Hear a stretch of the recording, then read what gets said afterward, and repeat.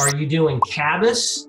Are you doing RFT? Or are you doing VB? If you're a stakeholder of behavior analysis, you have to realize we have a lot of problems, but at the core, a good behavior analyst, a good program is going to be evaluating their data. They're going to be making adaptations off of that based on what is going on. And they will expand their skill set over time, because what happens is if you are in one tribe, just in one area, you start to experience this sort of drift, and it causes a lot of problems. And unsurprisingly, this has been a documented issue since the 80s.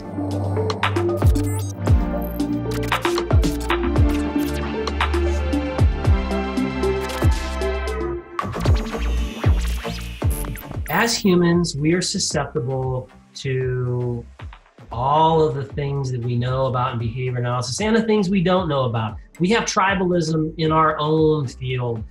I have had these conversations where, are you doing CABIS?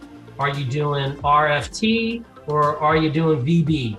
And whether those are real tribes or not, people identify with that. And if you come at them and be like, well, I'm doing RFT, they're like, oh, that stuff's weird. They don't even understand it, but it's not what they do.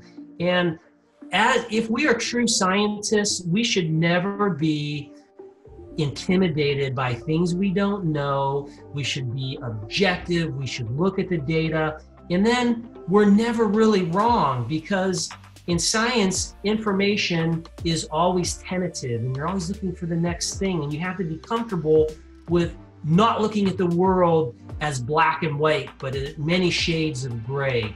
And that's why I love science, and I love that part of our field. We are a science, and if we can remember that, we're going to flourish, we're going to grow, and these issues that we're talking about right now won't be problems, because we won't have these barriers that we're dealing with right now.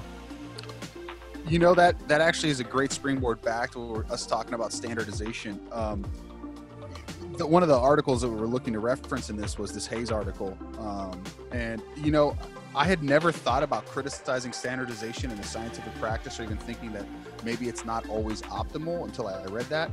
And the only thing that I can think of is that and this is just from my own experience now, being back in graduate school over again at this level, is that the experimental or explorational research is challenging when you start developing too stringent, too structured, too many rigid guidelines on how to go about certain things.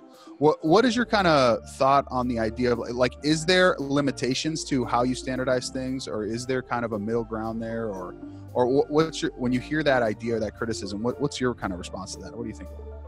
I'd like to know exactly, I don't know the arguments that you're referencing. Hold on, I can jump in with those real quick, or at least a quick summary. So it was 1980, I've got it here, Journal of Applied Behavior Analysis, called The Technical Drift of Applied Behavior Analysis, Hayes, Rincover, and Solnick. And basically the idea was they looked at I believe it was the first 10 volumes of Java to look at some different measures of how we were doing, kind of living to our core 1968 article by Bear, Wolf, and Risley. There was a clear drift in, and what they mean by drift is there was a decrease in the number of publications that were coming out that were applied in nature. And what it was is we were starting to kind of form these standards and these things that we were interested in looking at. And I mean, we've seen this in other places, but I think what Dimitri's getting at there is, like, we start to create these standards to some extent, which can be extremely useful for us.